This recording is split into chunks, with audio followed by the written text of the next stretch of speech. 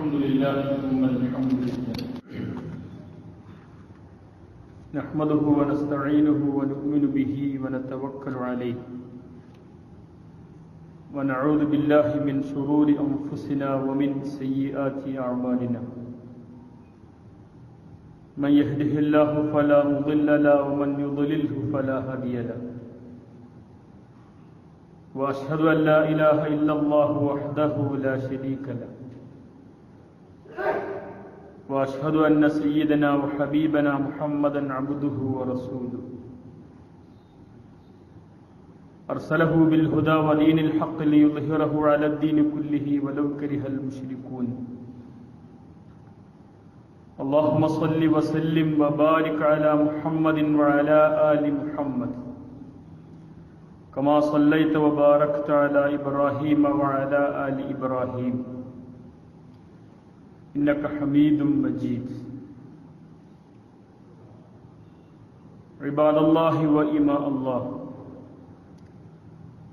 أوصيكم بنفسي أولا بتقوى الله يا أيها الذين آمنوا اتقوا الله حق تقاته ولا تموتن إلا وأنتم مسلمون يقول الله تعالى في قرآنه الكريم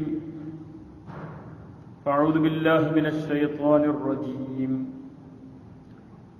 بسم الله الرحمن الرحيم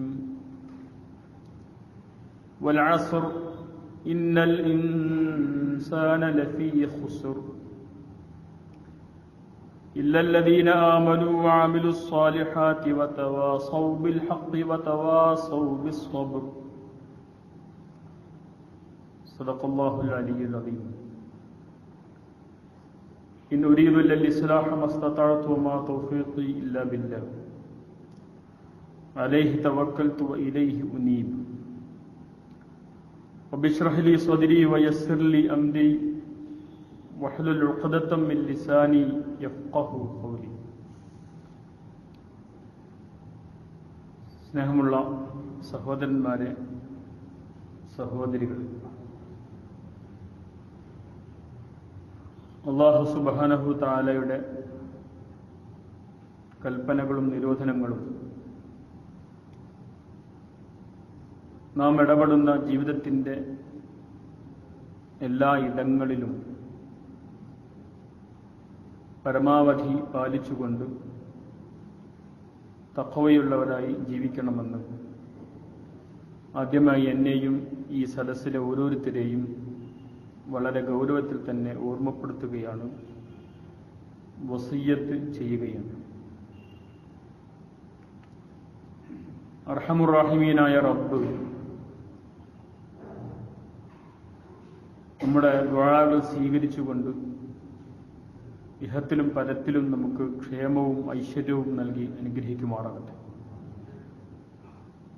അവന്റെ സാലിഹുകളായ അടിമകളുടെ കൂട്ടത്തിൽ ഉൾപ്പെടുത്തി ജന്നാത്തുൽ ഫിർദൗസ് അല്ലാഹു നമുക്ക് നൽകുമാറാകട്ടെ. ഒരിക്കൽ ഒരു സൂഫി പണ്ഡിതൻ അദ്ദേഹത്തിന്റെ ദേശസഞ്ചാരത്തിനിടയിൽ ഒരു ഗ്രാമത്തിലെ പള്ളിയിലെത്തി.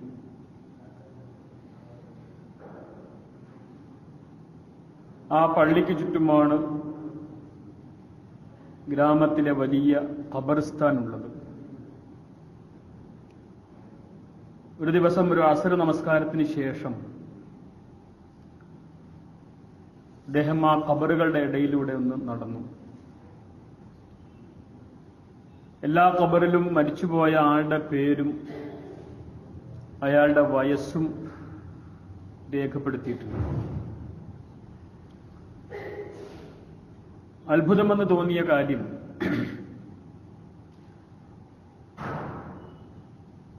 ആ ഖബർസ്ഥാനിൽ അദ്ദേഹം കണ്ട മുഴുവൻ ഖബറുകളിലെയും ആളുകൾ ഭൂമിയിൽ വളരെ കുറച്ചു നാളുകൾ മാത്രം ജീവിച്ചിരുന്നവരാണ്. ഒരു അബ്ദുള്ള, പരമാവധി അയാൾ ജീവിച്ചത് 6 വർഷമാണ്. മറ്റൊരാൾ 4 വർഷം, ഇനിയും ചിലർ 8 മാസം, 6 മാസം, എന്നിങ്ങനെ വളരെ കുറഞ്ഞ അളവിൽ മാത്രമേ ഭൂമിയിൽ ജീവിച്ചിട്ടുള്ളൂ. മഗ്‌രിബ് നമസ്കാരത്തിന് ഗ്രാമത്തിന്റെ തലവൻ വന്നപ്പോ പല കാര്യങ്ങളും ചോദിക്കുന്ന കൂട്ടത്തിൽ അദ്ദേഹം ചോദിച്ചു, നിങ്ങളുടെ ഈ ഗ്രാമത്തിൽ ശിശുമരണം വളരെ കൂടുതലാണ് അല്ലേ? ഉടനെ ഗ്രാമത്തിലും ചോദിച്ചു, എന്തേ അങ്ങനെ ചോദിക്കാൻ? ഞാൻ ഇന്ന് ഇവിടുത്തെ ഖബർസ്ഥാൻ സന്ദർശിച്ചു. അവിടെ മരണപ്പെട്ട ആളുകളുടെ വയസ്സെഴുതി വെച്ചിരിക്കുന്നതിൽ പരമാവധി അധികം ജീവിച്ചിട്ടുള്ള ഒരാൾ പോലും 6 വർഷത്തിൽ കൂടുതൽ ജീവിച്ചിട്ടില്ല എന്ന് കണ്ടു. അതുകൊണ്ട് ചോദിച്ചതാണ്. ഉടനെ ചിരിച്ചുകൊണ്ട് ഗ്രാമത്തലവൻ പറഞ്ഞു, ഞങ്ങളുടെ ഈ നാട്ടിലൊരു പ്രത്യേകതയുണ്ട്. ഒരാൾ മരണപ്പെട്ട അയാളെ മറമാടുയാൽ അയാളുടെ പേരെഴുതി വെക്കുമ്പോൾ യഥാർത്ഥത്തിൽ അയാൾ ഭൂമിയിൽ ഉപയോഗപ്പെടുത്തിയ ദിവസങ്ങൾ കണക്കുകൂട്ടിയിട്ടാണ് അയാളുടെ ആയുസ് ഞങ്ങൾ പരിഗണിക്കുന്നത്. നിങ്ങൾ കണ്ട ഖബറുകളിൽ ചിലരെങ്കിലും 80 വർഷവും 90 വർഷവും ഒക്കെ ജീവിച്ചിരുന്നവരായിരിക്കാം. പക്ഷെ അവർ യഥാർത്ഥത്തിൽ ഉപയോഗപ്പെടുത്തിയ നാളുകൾ എണ്ണിക്കണക്കാക്കിയത് കൊണ്ടാണ് അത് 6 വർഷവും 3 വർഷവും ഒക്കെ ആയി ചുരുങ്ങിപ്പോയത് എന്ന് പറഞ്ഞു. ഉടനെ ഈ സൂഫി പറഞ്ഞു, ഞാൻ മരിച്ചുപോയാൽ എന്റെ ഖബർ ഇവിടെങ്ങാനമാണ് എങ്കിൽ എന്റെ പേരെഴുതി വെച്ചിട്ട് ഞാൻ ജനിച്ചിട്ടില്ല എന്ന് എഴുതി വെക്കണം എന്ന് പറഞ്ഞു. സത്യത്തിൽ നമ്മൾ ഓരോരുത്തരും നമ്മുടെ ജീവിതത്തിൽ പ്രയോജനപ്പെടുത്തിയ ദിവസങ്ങളാണ് നമ്മുടെ ആയുസ്സെങ്കിൽ എത്ര നാൾ നമ്മൾ ഈ ഭൂമിയിൽ ജീവിച്ചിട്ടുണ്ട്? ഒരു ചെറിയ ഉദാഹരണം പറഞ്ഞാൽ നിങ്ങൾക്ക് പെട്ടെന്ന് ബോധ്യപ്പെടുമെന്ന് എനിക്ക് തോന്നുന്നു. ഒരാൾ ഒരു ദിവസം 2 മണിക്കൂർ അയാൾക്ക് പ്രയോജനമില്ലാത്ത ഒരു കാര്യത്തിന് വേണ്ടി ചെലവഴിക്കുന്നു. കുറെ നേരം വാട്സപ്പ് നോക്കുന്നു, ഫേസ്ബുക്ക് നോക്കും, പിന്നെ കുറെ നേരം ഗെയിം കളിക്കും,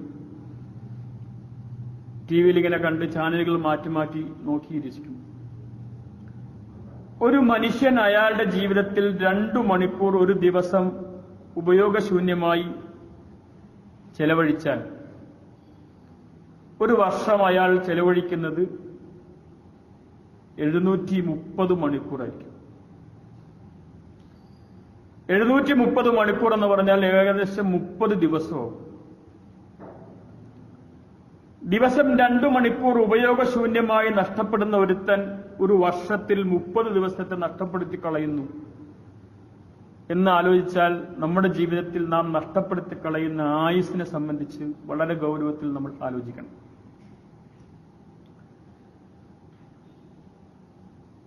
ആയുസ്സിനുമായി ബന്ധപ്പെട്ട് വിശുദ്ധ ഖുർആൻ പറയുന്ന ഒരു കാര്യം നമ്മുടെ മനസ്സിൽ തട്ടേണ്ടുന്ന ഒരു വർത്തമാനമാണ്. മറവി എന്ന് പറയുന്നത് നമുക്കെല്ലാവർക്കും ഉണ്ട്.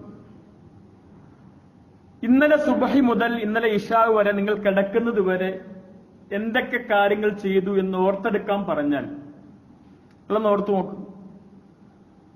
ഞാൻ ഉറപ്പിച്ചു പറയുന്നു, ഇന്നലത്തെ കാര്യം നമ്മൾ ഇന്നലത്തെ സുബഹി മുതൽ ഞാൻ കിടക്കുന്നത് വരെ എന്തൊക്കെ കാര്യം ചെയ്തു എന്ന് എഴുതി വെക്കാൻ ശ്രമിച്ചാൽ ഒരു 50% നമുക്ക് ഓർത്തെടുക്കാൻ കഴിയും.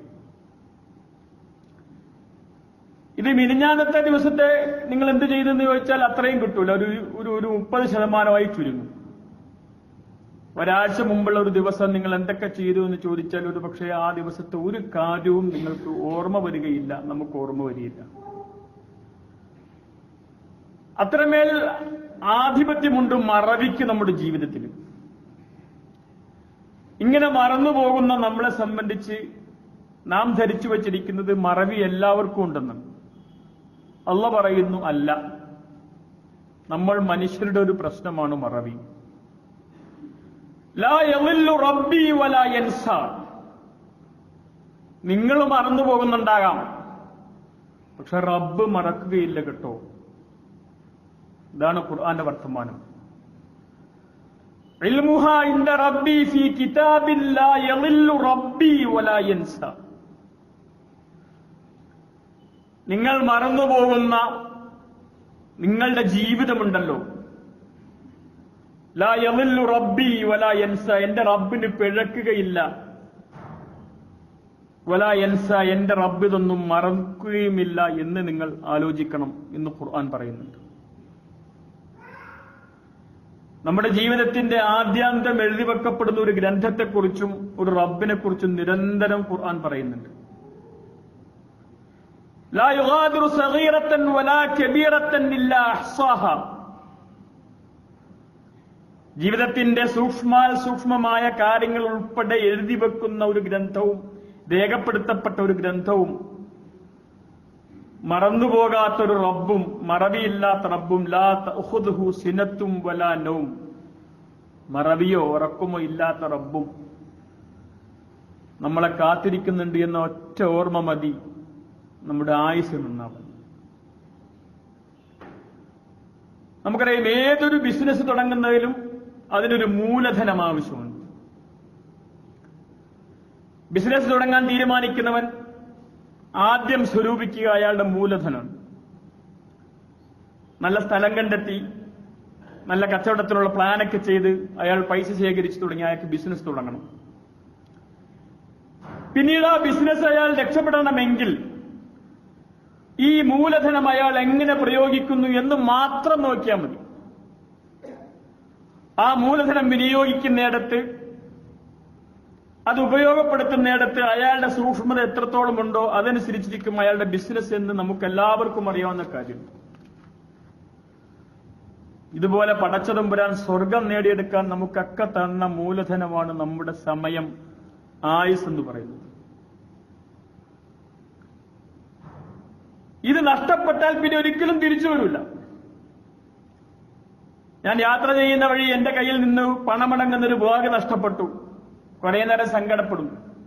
പിന്നെ ഞാൻ മനസ്സിൽ ആശ്വസിക്കും, ഒന്നും കൂടി ഉഷാറായി പണിയെടുത്താൽ ഈ നഷ്ടപ്പെട്ടതിന്റെ ഇടക്ക് ഇരട്ടി ഞാൻ വീണ്ടെടുക്കും. എന്റെ ആശ്വാസമാണ്. കാരണം നഷ്ടപ്പെട്ടാൽ തിരിച്ചു പിടിക്കാൻ കഴിയും പണം. എന്റെ അധികാരം നഷ്ടപ്പെട്ടാൽ ഞാൻ വേറെ ഏതെങ്കിലും സോഴ്സ് ഉപയോഗിച്ച് തിരിച്ചു പിടിക്കും. അതിനേക്കാൾ മികച്ചവനായി കയറി വരും. ഒരു ജോലി നഷ്ടപ്പെട്ടാൽ മികച്ച ജോലി ഞാൻ തേടിയെടുക്കും. പക്ഷെ ആയുസ് നഷ്ടപ്പെട്ടാൽ നിങ്ങൾക്ക് ഇന്നത്തെ ദിവസത്തെ, എനിക്ക് എന്റെ ഈ ദിവസത്തെ ഒരിക്കൽ പോലും തിരിച്ചു പിടിക്കാൻ കഴിയില്ല എന്നതാണ് എന്റെ പ്രത്യേകത. അതാണ് ആയുസ് എന്ന് പറയുന്നത്. എന്താണ് ആയുസിന്റെ വില? സോൾ ഒളിമ്പിക്സിൽ മെഡൽ നഷ്ടപ്പെട്ട് പുറത്തോട്ടിറങ്ങി വരുന്നുണ്ട് പി ടി ഉഷ വളഞ്ഞിട്ട് മാധ്യമപ്രവർത്തകർ ചോദിച്ചു, നിങ്ങൾക്ക് എന്ത് തോന്നുന്നു? ഉഷ പറഞ്ഞു, എനിക്ക് സെക്കൻഡിന്റെ 100% എന്റെ മെഡൽ നഷ്ടപ്പെട്ടത്. ഒരു സെക്കൻഡിന്റെ 100% എത്ര വിലയുണ്ട് എന്ന് ഇപ്പോൾ എനിക്ക് ബോധ്യപ്പെടുന്നു എന്നാണ് ഉഷ അന്ന് മാധ്യമങ്ങളോട് പ്രതികരിച്ചത്. നമ്മുടെ ആയുസിന് എത്ര വിലയുണ്ട് എന്ന് നമ്മൾ തിരിച്ചറിയണം. സമയമെന്ന് പറഞ്ഞാൽ എന്താണ് ആയുസ് എന്ന് പറഞ്ഞാൽ? ഞാൻ വിചാരിക്കുന്നു ഇസ്ലാമാണ് സമയത്തെ ഏറ്റവും നല്ല രീതിയിൽ നിർവചിച്ചത്. ഇസ്ലാം പറയുന്നത് സമയം എന്ന് പറയുന്നത് അൽ വഖ്തു ഹുവൽ ഹയാത്ത്, ജീവിതം അതാകുന്നു സമയം. എനിക്കും നിങ്ങൾക്കും ജീവനുള്ളതിനെയാണ് നമ്മുടെ സമയം എന്ന് പറയുന്നത്. എനിക്കും നിങ്ങൾക്കും ജീവനില്ലെങ്കിൽ പിന്നെ സമയം എന്ന് പറയൂല. ഞാൻ തെളിച്ചു പറഞ്ഞാൽ എന്റെ പേര് അഷ്റഫ് എന്ന്, ഒരു സ്ഥാപനത്തിലെ പ്രിൻസിപ്പളാണ് ഞാൻ. എനിക്ക് സാമാന്യം ഭേദപ്പെട്ടൊരു വീടുണ്ട് ആലപ്പുഴ ജില്ലയിൽ നീർക്കുന്നത്ത്. എന്റെ പേരും എന്റെ മേൽവിലാസവും എന്റെ ഈ അധികാരവും പദവിയും ഇത് ഞാൻ ജീവിച്ചിരിക്കുന്ന സമയത്തിന് മാത്രം ബാധകമായതാണ്, എന്റെ ശരീരവുമായി ബന്ധപ്പെട്ടതല്ല. നിങ്ങളൊന്ന് ആലോചിച്ച് നോക്ക്, ഞാനൊരു ദിവസം മരിച്ചു. അപ്പൊ കുറച്ച് ആളുകൾ പള്ളിയിൽ വരുന്നവർ പറഞ്ഞു, നമ്മുടെ ഖത്തീബ് മരിച്ചു പോയിട്ടുണ്ട്, ഇപ്പൊ എന്റെ വീട് വരെ ഒന്ന് പോകണ്ടേ. അങ്ങനെ ചില ആളുകൾ ഇവിടുന്ന് വണ്ടിയെടുത്ത് ആലപ്പുഴ നീർക്കുന്നത്ത് വന്നിറങ്ങി. മനോഹരമായൊരു പേരിട്ടിട്ടുണ്ട് എന്റെ വീടിന്. പക്ഷെ അയാള് ഇറങ്ങിയിട്ട് ചോദിക്കുന്ന ആദ്യത്തെ ചോദ്യം, മരിച്ചയാളുടെ വീട് ഏതാണെന്നാണ്. നല്ലൊരു പേരുണ്ടായിരുന്നു എനിക്ക്, എന്നിട്ട് പോലും അയാളെ പേരുച്ചരിച്ചില്ല. എന്റെ വീടിന് മനോഹരമായൊരു പേരിട്ടിരുന്നു, എന്നിട്ടും ആൾ ആ പേര് പറഞ്ഞില്ല. മരിച്ച ആളുടെ വീട് ഏതാണ്? അയാൾ പറഞ്ഞു കൊടുത്തത് അങ്ങോട്ട് തിരിഞ്ഞ വളവ് കഴിഞ്ഞാൽ കാണുന്ന ഫസ്റ്റ് വീടാണ്. വീട്ടിലെ ആളുകൾ കൂടി നിൽക്കുന്നുണ്ടപ്പോ അടുത്ത ചോദ്യം, M അഷ്റഫിനെ കുളിപ്പിക്കാൻ എടുത്തോ? ആൾ ഒരിക്കലും ചോദിക്കൂല. മയ്യത്തിനെ കുളിപ്പിക്കാൻ എടുത്തു. എന്റെ ശരീരം ഭൂമിയിൽ നിന്ന് മണ്ണിനടിയിലേക്ക് പോയിട്ടില്ല.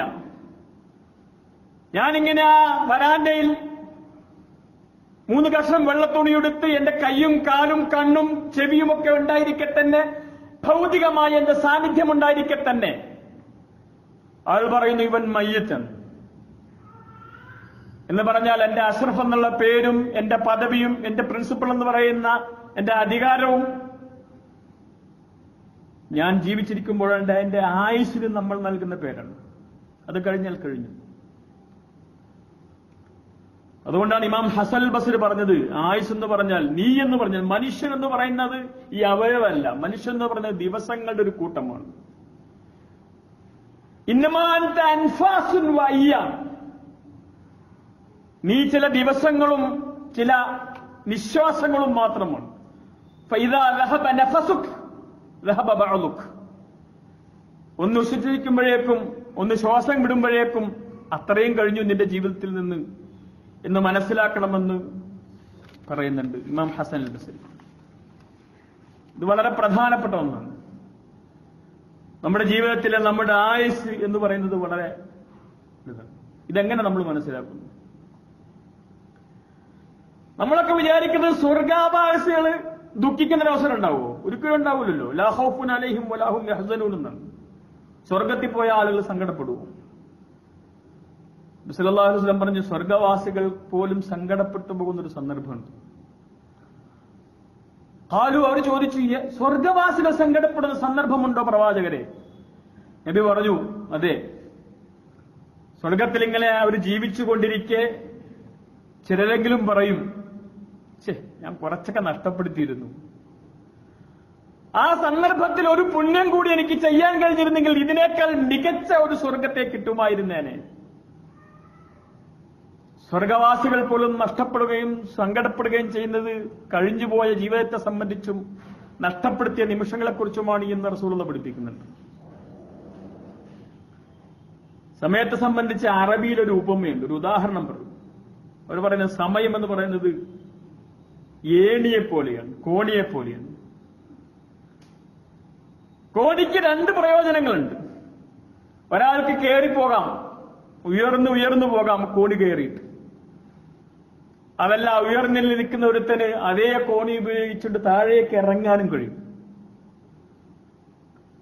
നമ്മുടെ ആയുസിനെ നമുക്ക് 2 രീതിയിൽ പ്രയോജനപ്പെടുത്താം. നിങ്ങൾക്ക് കയറാനും ഉപയോഗപ്പെടുത്താം, ഇറങ്ങാനും ഉപയോഗപ്പെടുത്താം.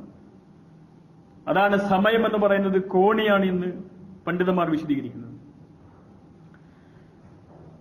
സമയം എന്ന് പറയുന്ന, ആയുസ് എന്ന് പറയുന്ന ജീവിതത്തിലെ ഈ മൂലധനവുമായി ബന്ധപ്പെട്ട് വിശുദ്ധ ഖുർആൻ പരിശോധിച്ച് നോക്കിയാൽ 3 തരം ആളുകളെ ഖുർആൻ പരിചയപ്പെടുത്തുന്നുണ്ട്. അള്ളാഹ് പറയുന്നത് 3 തരത്തിലാണ് ആളുകളുള്ളത്. ആയുസിനെ സംബന്ധിച്ചുള്ള അവരുടെ വീക്ഷണവും ജീവിതവും 3 തരത്തിലാണുള്ളതെന്ന് അള്ളാഹ് പറയുന്നു. അതിൽ ഒന്നാമത്തെ കൂട്ടർ സമയമേ ഇല്ലാത്തവരാണ്. എന്തോ ഒരു തിരക്കാണെന്നറിയൂ. സ്വന്തം മക്കളെ ഒന്ന് ലാളിക്കാൻ, അവരുടെ മുഖത്ത് നോക്കി ചിരിക്കാൻ, അവരുടെ കൂടെ നിൽക്കാൻ, അവർക്കൊന്ന് ഉമ്മ കൊടുക്കാൻ കഴിയാത്തവർ. ഏതോ ഒരു കുട്ടി ഉമ്മ എടുത്ത് ചോദിച്ചത്രേ, വാപ്പന ആ കുട്ടി കണ്ടിട്ടില്ല. കാരണം ഈ കുട്ടി എഴുന്നേറ്റ് വരുമ്പോഴേക്കും വാപ്പ ഓഫീസിലോ ജോലിക്കോ ബിസിനസിന്റെ ആവശ്യത്തിന് പുറത്തു പോയിട്ടുണ്ടാവും. വൈകുന്നേരം ഈ വാപ്പ വരുമ്പോഴേക്കും കുട്ടി ഉറങ്ങിയിട്ടുണ്ടാവും. ആകെ കൂടി ഞായറാഴ്ച ഒരു ദിവസമാണ് ഈ വാപ്പ എന്ന് പറയുന്ന ആളുണ്ട്. അപ്പൊ തന്നെ അയാൾക്ക് ഒരുപാട് പണിയുണ്ടാവും. വാപ്പയുള്ള പ്രത്യേകത അന്ന് ഇറച്ചി കൊണ്ടുവിടും വീട്ടിൽ. ഒരു ദിവസം ഈ വാപ്പയെ കാണാത്തപ്പോ ഈ കുട്ടി ചോദിച്ചെന്ന് പറയുന്നു, ഇന്ന് നമുക്ക് ആ ഇറച്ചി കൊണ്ടുതരുന്ന കാക്ക വന്നില്ലേ എന്ന്. അയാളെ സംബന്ധിച്ചിടത്തോളം വീട്ടുകാരും കൂട്ടുകാരും മക്കളും എന്ന് പറയുന്നത് അയാളുടെ ബന്ധമല്ല, അയാൾക്ക് പണമാണ്. ഓവർ ടൈം ഉണ്ടെങ്കിൽ അത്, പാർട്ട് ടൈം കിട്ടുമെങ്കിൽ അത്. അങ്ങനെ ജീവിതത്തെക്കുറിച്ച് ഇത് ഖുർആൻ പറഞ്ഞതാണ് കേട്ടോ. ജീവിതത്തെക്കുറിച്ചുള്ള ഒന്നാമത്തെ കാഴ്ചപ്പാട് സമ്പാദിക്കാനായി ഓടി നടക്കുന്ന മനുഷ്യന്മാർ. ബന്ധങ്ങൾ പരിഗണിക്കാത്തവർ. അങ്ങനെ തിരക്കോട് തിരക്കാണ്. ഭാര്യയോടൊന്ന് കിന്നരിക്കാൻ, ഒന്ന് ഒരുമിച്ചിരിക്കാൻ അവർക്ക് സാധ്യമല്ല, കഴിയില്ല. എന്നിട്ട് എന്ത് കിട്ടും? 1985 TV കൊച്ചുബാവ അദ്ദേഹത്തിന്റെ ഒരു കഥയുണ്ട്. 85 ആ കഥ എഴുതുന്നത്. ഒരു ചെറുപ്പക്കാരൻ അന്നത്തെ കാലത്ത് SSLC ഒക്കെ പഠിച്ചിട്ട് ഗൾഫിൽ പോയി.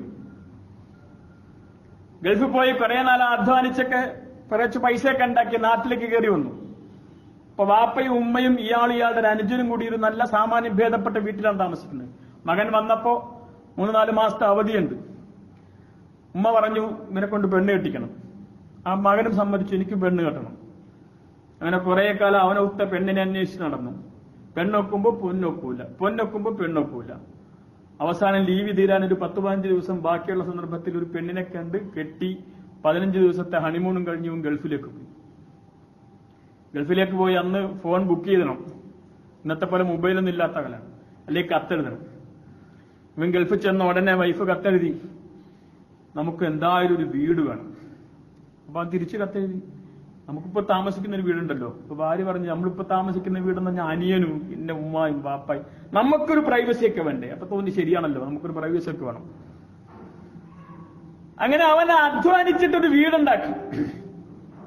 വീടുണ്ടാക്കി അതിന്റെ ഫൗണ്ടേഷൻ കഴിഞ്ഞു, ഭിത്തി കെട്ടി വാർത്ത്, ഉള്ളു തേച്ചിട്ടില്ല, എന്താ പറയാ, ടൈൽസ് ഇട്ടിട്ടില്ല. അപ്പോഴേക്കും അത്യാവശ്യമായി സമയമായി. അയാൾ നാട്ടിലേക്ക് കത്തെഴുതി ഭാര്യക്ക്, ഞാൻ നാട്ടിലേക്ക് വരാനുള്ള ഉദ്ദേശമാണ്. ഉടനെ ഭാര്യ പറഞ്ഞു, വരല്ലേ, ഏതായാലും നിങ്ങളൊരു വീട് വെക്കാൻ വേണ്ടി പോയതാണ്. നമ്മുടെ ചുറ്റുവട്ടത്തുള്ള വീടുകളൊക്കെ തറയിൽ ടൈൽസ് ഇട്ട് നല്ല മാർബിളൊക്കെ ഇട്ട് മൊഞ്ചാക്കുന്നുണ്ട്. നിങ്ങൾ ഏതായാലും അതിന്റെ നല്ല ഫ്ലോറിംഗ് കഴിഞ്ഞിട്ട് വന്നു, അന്ന് പ്ലാസ്റ്റർ ചെയ്ത് ഫ്ലോറിംഗ് ചെയ്തിട്ട് വീടൊന്ന് പൂർത്തിയായിട്ട് വന്നു. അയാൾക്ക് തോന്നി ശരിയാണല്ലോ. അപ്പൊ അങ്ങനെ അയാൾ അതിന് വേണ്ടിയിട്ട് കുറച്ചും കൂടി അധ്വാനിച്ചൊരു 6 മാസം കൂടി പണിയെടുത്തപ്പോ ആ തറയിലേക്ക് ആവശ്യമുള്ള രീതിയിൽ, മതിയായ രീതിയിൽ ടൈൽസ് ഒക്കെ ഇട്ട് നല്ല മനോഹരമായ വീട് വെച്ചു. അപ്പൊ അയാള് വീണ്ടും ഭാര്യയ്ക്ക് ഫോൺ ചെയ്തു, ഞാൻ വരാനുള്ള ഒരുക്കത്തിലാണ്, എന്തെങ്കിലും നിനക്കാണോ? അപ്പൊ പറഞ്ഞു, നിങ്ങളിപ്പോ വരല്ലേ. ഇത്രയും ഭംഗിയുള്ള ഒരു വീടുണ്ടാക്കിയിട്ട് അതിലൊരു ചുറ്റും അതിലൊരു ഗേറ്റും ഇല്ലെങ്കിൽ നമ്മുടെ വീടിന് എന്ത് സുരക്ഷയാ ഉള്ളത്? നിങ്ങൾ ഗൾഫിൽ, ഞാൻ ഇവിടെ. അയാൾക്ക് തോന്നി ന്യായമായ കാര്യമാണ്. അങ്ങനെ അയാള് കുറച്ചും കൂടെ കാലം നിന്ന്, കുറച്ചും കൂടെ ഓവർ ടൈം എടുത്ത്, കുറച്ചും കൂടെ പാർട്ട് ടൈം ചെയ്ത് ഒരു മതിലൊക്കെ കെട്ടി കഴിഞ്ഞ് അയാൾ പറഞ്ഞു, ഞാൻ വരാൻ പോകുന്നു. അപ്പൊ വരാൻ പോകുന്നു പറഞ്ഞപ്പോ ഭാര്യ പറഞ്ഞു, നിങ്ങൾ ഇപ്പൊ വരല്ലേ, നമുക്കൊരു വാഹനം കൂടി വേണം. അത് നിങ്ങളുടെ കൂടി ആവശ്യമാണ്. നിങ്ങൾ 3-4 മാസത്തിന് വേണ്ടി ഇവിടെ വന്നാൽ നിങ്ങളുടെ ഈ അവധി മുഴിക്കുകയും KSRTC കൈകാണിച്ച് നഷ്ടപ്പെട്ടു പോകും. നമുക്ക് സ്വന്തമായൊരു വാഹനം ഉണ്ടെങ്കിൽ എവിടെങ്കിലുമൊക്കെ പോകാം. അപ്പൊ നാട്ടിൽ ഈ കാര്യങ്ങൾ നടത്താനും പൈസ വരുമ്പോൾ ബാങ്കി കൊണ്ടുപോകാനും നടത്തി നടത്താനും നാട്ടിലൊരു അയൽവാസിയെ സുഹൃത്തുണ്ട്, അയാളാണ് ഈ കാര്യങ്ങളൊക്കെ നടത്തുന്നത്. ഇയാൾക്ക് തോന്നി ശരിയാണ്, ഇത്ര നല്ലൊരു കാർ പോർച്ചൊക്കെ ഉണ്ടാക്കിയിട്ട് ഒരു വാഹനം കൂടെ വാങ്ങിച്ച് ഞാൻ ഏതായാലും ഇനി എനിക്ക് കാത്തിരിക്കാൻ വഴിയില്ല, ഞാൻ അടുത്ത ആഴ്ച വരുന്നു എന്ന് വിവരം അറിയിച്ചിട്ട് നിൽക്കും. കൊച്ചുബാവ പറയുന്ന കഥ ഇങ്ങനെയാണ്. അയാൾ ഫ്ലൈറ്റിൽ കയറിയപ്പോ നെഞ്ചുവേദന വന്നു. ഫ്ലൈറ്റ് തിരിച്ചിറക്കി, അവിടുന്ന് തന്നെ മരണപ്പെട്ടു. നാട്ടിലേക്ക് വരുന്ന വിവരം മയ്യിത്ത് വരുമെന്നാണ്. അങ്ങനെ ഇത്രാം തീയതി ബുധനാഴ്ച ഉച്ചക്ക് 2 മണിക്ക് കോഴിക്കോട്, കണ്ണൂർ, കൊച്ചിയിൽ എയർപോർട്ടിൽ മയ്യിത്ത് വരുന്നു. അയാൾ മരിച്ചു. മയ്യിത്തിനെ കൊണ്ടുവരാൻ വേണ്ടി പോയപ്പോൾ ഒരു ആംബുലൻസിനും കൊണ്ടുവന്നു. ഭാര്യ എന്ന് പറയുന്ന ഇവള് പറഞ്ഞു, ഈ അയൽക്കാരനോട് നമുക്ക് ആ വണ്ടി എടുത്തുകൊണ്ട് പോകാം. ഒരു വണ്ടി ആംബുലൻസിന്റെ മയ്യത്തും ഒരു വണ്ടി പുറകെയും പോകണമല്ലോ, കുറച്ചാളുകൾ ചേർന്നിട്ട്. ഉടനെ ഈ അയൽക്കാരൻ ചോദിക്കുന്നു, നമ്മുടെ വണ്ടിയുടെ ആദ്യത്തെ ഓട്ടം ഒരു മയ്യത്തിനെ സ്വീകരിക്കാൻ വേണ്ടി ആകുന്നത് ശരിയാണോ? അപ്പൊ ഭാര്യക്കൊന്ന് ശരിയാ, ഒരു മയ്യത്തിന് സ്വീകരിക്കാൻ വേണ്ടിയിട്ട് വണ്ടി ആദ്യം ഓടിക്കണ്ട, പുതിയ വണ്ടി വാങ്ങിച്ചിട്ടില്ലേ ഉള്ളൂ. അങ്ങനെ ഒരു ടാക്സിയും വിളിച്ചു മയ്യത്ത് കൊണ്ടുവന്നു. മയ്യത്ത് തിരിച്ചു കൊണ്ടുവരുന്ന വഴി വീട്ടിലേക്ക് അടുത്തെത്താറായപ്പോ ഭാര്യ പറഞ്ഞത്, ആ മയ്യത്ത് വെക്കാൻ വേണ്ടിയിട്ട് വീടിന്റെ ഫ്രണ്ടിൽ ചെറിയൊരു പന്തലിടാം, വീട്ടിൽ മയ്യത്തും വെക്കാം. ഉടനെ ഈ അയൽക്കാരൻ ചോദിച്ചു, അല്ല, ഇത്രയും മനോഹരമായ ഒരു വീട് തുടങ്ങി നമ്മൾ താമസിക്കാൻ തുടങ്ങിയിട്ടില്ലല്ലോ, ഒരു മയ്യത്തിനെ വെച്ചുകൊണ്ട് വീട്ടിൽ താമസിക്കുന്നത് ശരിയാണോ? ഭാര്യയ്ക്ക് തോന്നി ശരിയാണെന്ന്. അങ്ങനെ ആ പഴയ വീട്ടിലേക്ക് മയ്യത്ത് കൊണ്ടുവന്നു എന്ന് പറഞ്ഞുകൊണ്ട് കൊച്ചുബാവ കഥ അവസാനിപ്പിക്കുന്നുണ്ട്. അല്ലദീ ജമാ മാലഹു വഅദ്ദദ യഹ്സബു അന്ന മാലഹു വഖലദ. പണം ഉണ്ടാക്കി, തിരക്കോട് തിരക്കിൽ ജീവിതത്തിന്റെ ഒരു ബന്ധങ്ങളെയും കാത്തുസൂക്ഷിക്കാൻ കഴിയാതെ പണം ഉണ്ടാക്കി. ജമാ മാലൻ വഅദ്ദദ, അതെന്നെ എണ്ണി കണക്കാക്കി അതിനൊക്കെ ഉണ്ടാക്കി, പക്ഷെ അനുഭവിക്കാൻ കഴിഞ്ഞില്ല. ഖുർആൻ പറയുന്നു, തിരക്കാണ് ഇവർക്ക്. എന്റെ സമയം എനിക്കെന്റെ സ്വർഗം നേടിയെടുക്കാൻ തന്ന മൂലധനമാണല്ലോ, അത് ഉപയോഗപ്പെടുത്തിയോ എന്ന് സ്വയം ആലോചിക്കാത്തവരാണ് എന്ന് പഠിപ്പിക്കുന്നുണ്ട്. രണ്ടാമത്തെ വിഭാഗത്തെ കുറിച്ച് ഖുർആൻ പറയുന്നത് അവരുടെ ധാരണ എന്താണെന്ന് വെച്ചാല് ഒരുപാട് സമയമുണ്ടെന്നാണ്. കാരണം ബാപ്പയോ ഉമ്മയോ എവിടെയൊക്കെ പോയി അധ്വാനിച്ചുണ്ടാക്കിന്റെ അനന്തരം വീട്ടിൽ കിടക്കുന്നുണ്ട്. അതുകൊണ്ട് പ്രത്യേകിച്ച് പണിയൊന്നുമില്ല. കുറെ നേരം ടി വി കണ്ടുകൊണ്ടിരിക്കും. ഒരു ചാനൽ കണ്ടു കഴിഞ്ഞാൽ അടുത്ത് കഴിയുമ്പോൾ അടുത്ത ചാനൽ എടുക്കും. അത് കഴിഞ്ഞ് അത് മാറ്റിയിട്ട് പിന്നെ മൊബൈൽ എടുക്കും, ഗെയിം കളിച്ചുകൊണ്ടിരിക്കും. ഗെയിം കളിച്ചു കഴിഞ്ഞിട്ട് എത്ര സമയമാണ്. അവർ പറയുന്ന പദം പോലും അങ്ങനെ തന്നെയാണ്, ടൈം പാസിംഗ് എന്നാണ്. സമയത്തെ കൊല്ലുന്ന, അല്പാൽപമായി ആത്മഹത്യ ചെയ്തുകൊണ്ടിരിക്കുന്ന ഒരു കൂട്ടർ. ഈ പറയുന്ന ആളുകളുണ്ടല്ലോ, ഇങ്ങനെ സമയമുണ്ടെന്ന് പറയുന്ന ആളുകൾ യഥാർത്ഥ സമയം ഉണ്ടാവുമോ? നൂഹ് നബിയെ സംബന്ധിച്ചിട്ട് ഒരു ഹദീസ് ഉണ്ട്, റസൂലുള്ളാഹി പറഞ്ഞതാണ്. നൂഹ് നബിയോട് ചോദിക്കും അത്രേ, ഭൂമിയിൽ നമ്മുടെ അനുഭവത്തിൽ ഏറ്റവും കൂടുതൽ ജീവിച്ചിരുന്ന ആളാണ് നൂഹ് നബി. അദ്ദേഹത്തോട് ചോദിക്കും, കൈഫ വജത്ത ദുനിയ, ദുനിയാവിലെ ജീവിതം നിങ്ങൾക്ക് എങ്ങനെയാ തോന്നിയത്? കുറെ കാലം ജീവിച്ചല്ലോ നിങ്ങൾ, 10,000-10,000 വർഷം നിങ്ങൾ ജീവിച്ചതല്ലേ, കൈഫ വജത്തുമു ദുനിയ. അദ്ദേഹം പറയും, ഇന്നമദ് ദുനിയ കബൈത്തിൻ ദഖൽതു മിൻ അഹദിഹിമാ ലഹാ ബാബാന ദഖൽതു മിൻ അഹദിഹിമാ വഖറജ്തു മിനൽ ആഖർ. അത്രയും നല്ല കേട്ടോ, എനിക്കൊരു വീട് പോലെയാ തോന്നിച്ചത്, 2 വാതിലുള്ള. അതിന് മുമ്പ് കണ്ട വാതിലിൽ കയറി പുറത്തെ വാതിലിന്റെ പുറത്തേക്ക് പോയി. അത്രേ എനിക്ക് ദുനിയാവ് തോന്നിയിട്ടുള്ളൂ. ഇത് അദ്ദേഹത്തിനല്ല, നമുക്ക് ഓരോരുത്തർക്കും തോന്നുന്നതാ. എനിക്ക് 42 വയസ്സുണ്ട്. എന്റെ അടുത്ത് ചോദിക്കണം, നിങ്ങൾ 42 വർഷം ഭൂമിയിൽ ജീവിച്ചല്ലോ, എത്ര കാലം ജീവിച്ചായിട്ട് തോന്നുന്നുണ്ട്? നമുക്ക് എത്ര തോന്നുന്നുണ്ട് ഓരോരുത്തർക്കും? 50 വർഷമുള്ള, 60 വയസ്സുള്ള, 25 വയസ്സുള്ള ആളുകളൊക്കെ ഈ സദസ്സിലുണ്ടല്ലോ. നിങ്ങൾ എത്ര കാലം ഭൂമിയിൽ ജീവിച്ചെന്ന് നമുക്ക് തോന്നുന്നു? ഈ പറയുന്ന 365 ദിവസങ്ങളുള്ള വർഷങ്ങൾ നിങ്ങളുടെ മനസ്സിലുണ്ടോ? ഒരു ഓർമ്മയില്ല. ഞാൻ പറയുന്നത് വളരെ പെട്ടെന്ന് കഴിഞ്ഞു പോയി നമുക്ക് തോന്നും. ഖുർആൻ പറയുന്നത് അങ്ങനെയാണ്, ഇത് പരലോകത്ത് ചെല്ലുമ്പോൾ അങ്ങനെ തോന്നും. ഇങ്ങനെ സമയത്തെ നഷ്ടപ്പെടുത്തിക്കൊണ്ടിരിക്കുന്നവരെ സംബന്ധിച്ച് ഖുർആൻ പറയുന്നുണ്ട്.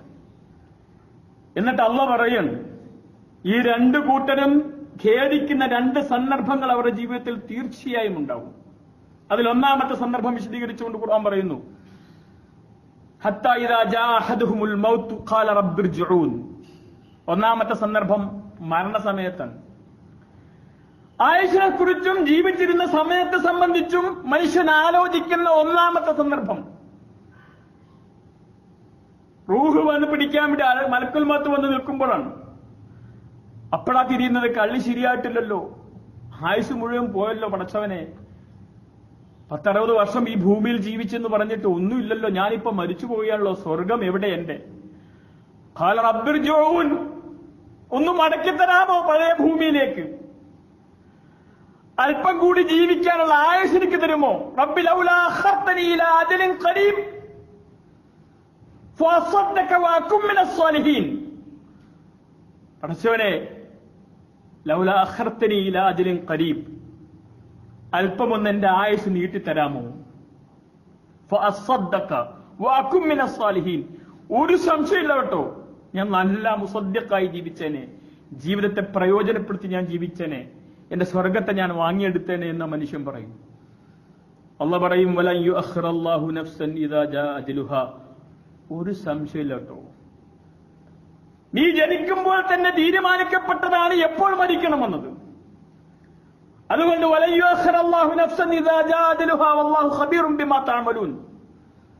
ഒരൽപ്പം പോലും നിന്റെ ആയുസ്സിനെ പിന്തിപ്പിക്കുകയില്ല, കീഴടങ്ങടോ എന്ന് പറയില്ല. ഇതാണ് ഒന്നാമത്തെ സന്ദർഭം.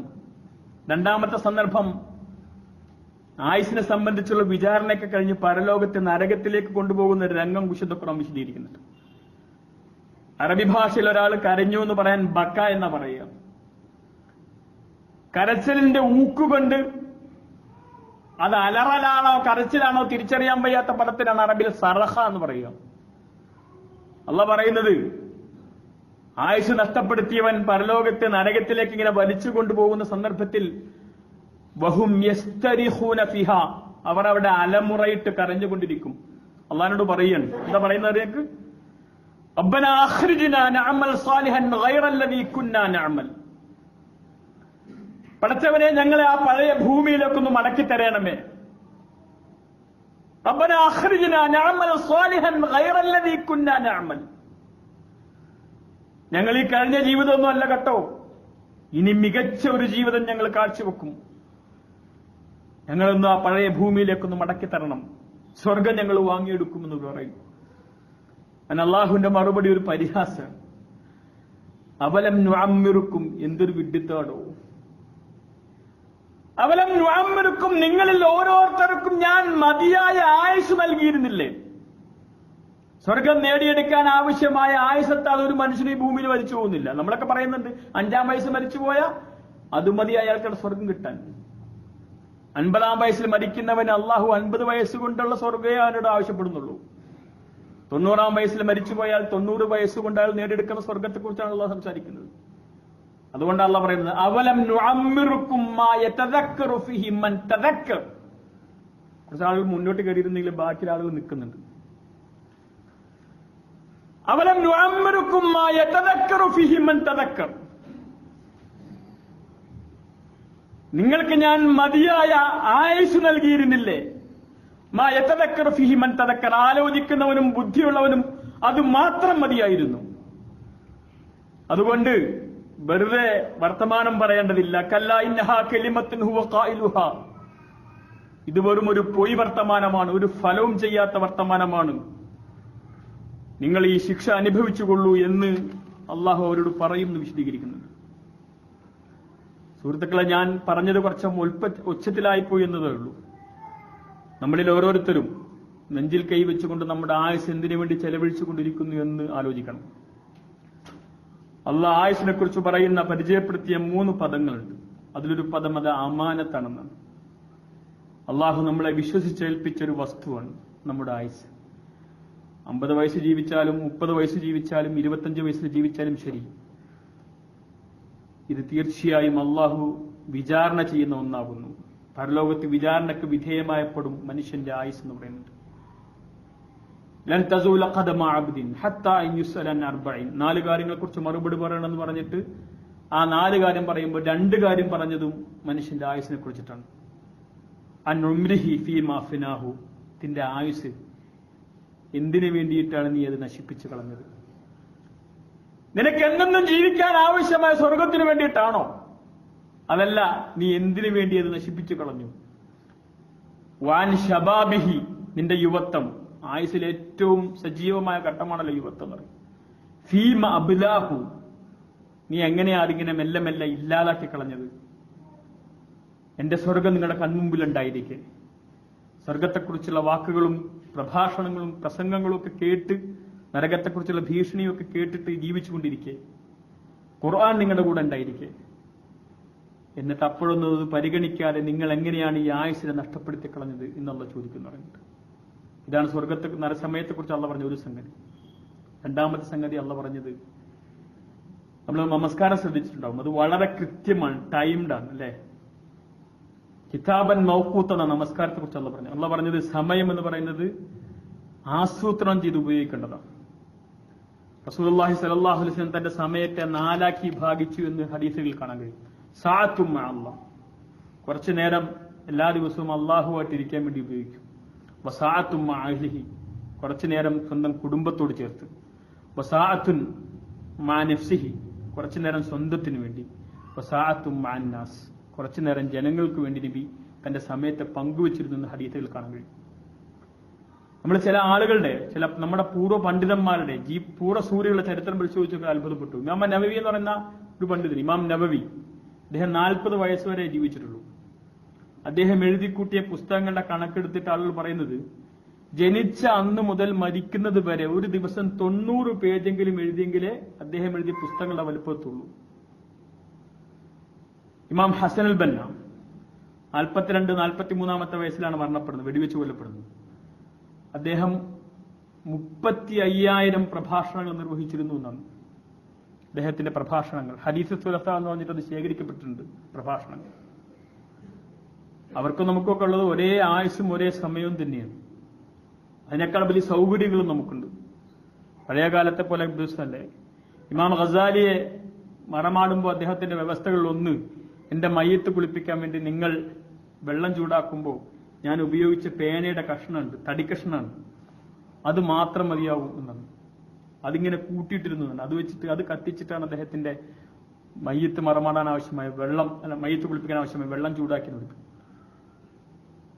സമയത്തിലൊരു ബർക്കത്തുണ്ടാവും. നമ്മുടെ ലക്ഷ്യം നന്നാണെങ്കിൽ സ്വർഗമാണ് നമ്മൾ ആഗ്രഹിക്കുന്നത്. അല്ലാഹു സുബ്ഹാനഹു വ തആല നമ്മുടെ സമയത്തിൽ ബർക്കത്ത് നൽകി അനുഗ്രഹിക്കുമാറാകട്ടെ. നമ്മുടെ പാപങ്ങൾ അവൻ പൊറുത്തു മാപ്പാക്കി തരുമാറാകട്ടെ. നമ്മുടെ ജീവിതവും നമ്മുടെ ആയുസ്സും നമുക്ക് പ്രയോജനപ്പെടുന്ന രീതിയിൽ അല്ലാഹു മാറ്റി തരുമാറാകട്ടെ. അശ്ഹദു അല്ലാ ഇലാഹ ഇല്ലല്ലാഹു വഅസ്തഗ്ഫിറുല്ലാഹ വഅസ്തഗ്ഫിറുഹു.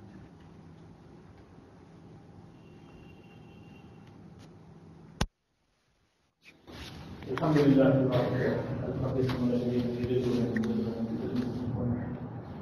اللهم صل وسلم وبارك على محمد